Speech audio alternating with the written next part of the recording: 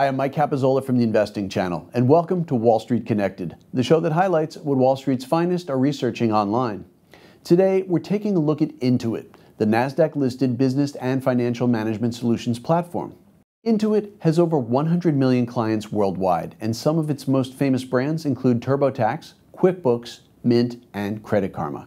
According to Trackstar IQ, our proprietary search tracking tool, 22 institutional investors have researched this stock 172 times over the past week. And on the street, 18 analysts are covering the stock, and between them, they have a 90% buy consensus.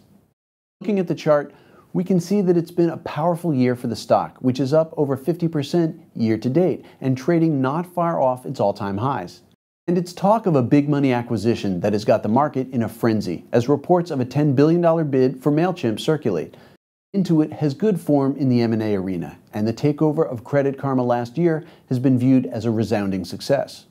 The brand delivered record quarterly revenue, and 40% of its member growth came from the TurboTax brand. So Intuit has an eye for a deal and knows its audience well. The firm also announced its latest earnings recently and saw quarterly revenue of $2.6 billion, up 25% year on year.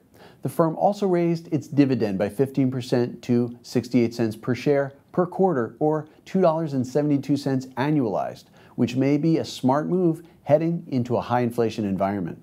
That's all we have time for today, but as usual, make sure you do your own due diligence before making any investment decisions. To find out more about our Trackstar IQ data, sign up for our free newsletter at investingchannel.com/Trackstar.